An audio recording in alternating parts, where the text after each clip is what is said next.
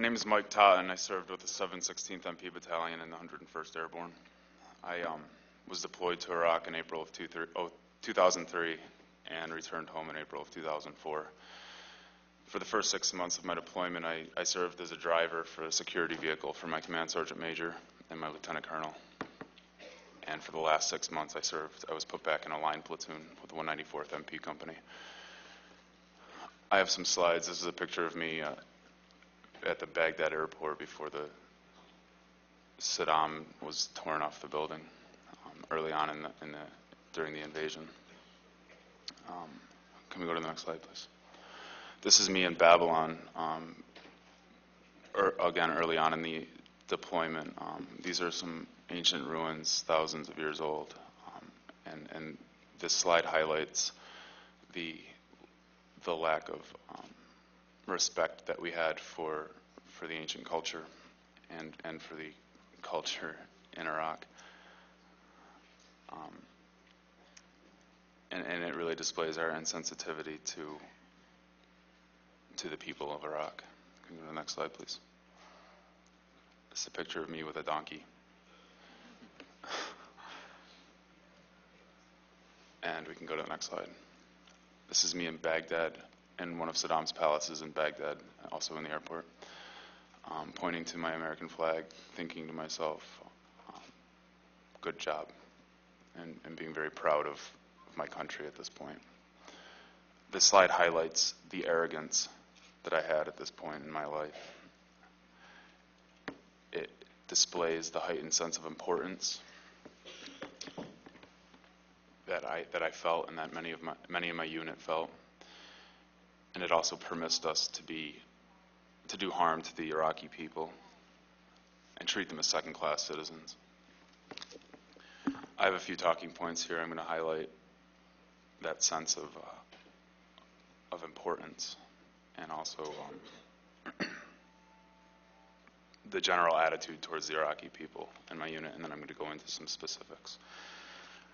Like I said, I worked with my command sergeant major often, and he would provide mission briefs and after-action reviews for every mission that we were on.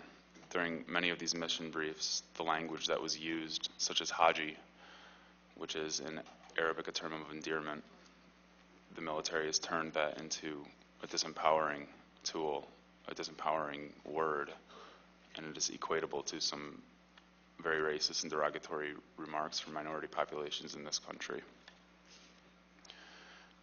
Sergeant Major, in one specific mission brief, said to the 9-person team that Haji is an obstacle, do not let him get in our way. Meaning that if they drive in front of us, get them out of our way. Drive through them. This language that was used was common practice. I often hear it from still being used in many members in my old unit.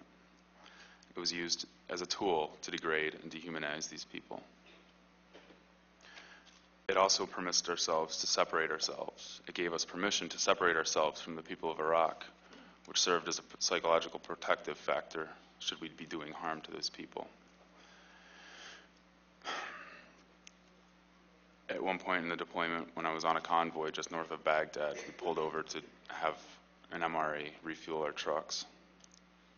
And it was about a 6-vehicle convoy. Oftentimes, the kids in the surrounding community would run up to us and say thank you, and be very welcome us with warm arms. And we didn't want that kind of attention from the kids for fear of their safety, because we knew we were a targeted audience in that country. At this one incident, a kid was trying to cross a 4-lane median highway and was struck by a vehicle going about 65. A number of us ran over there. I hopped in my truck and ran to stop traffic.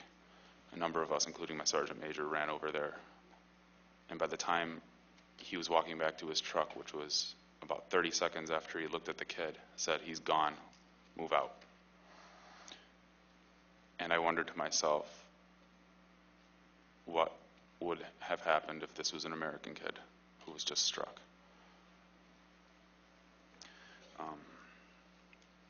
Pre-deployment, the cultural competency training that we received can be best summed up in a sentence. Don't touch the people of Iraq's left hand. They wipe their ass with it. And that's what we got.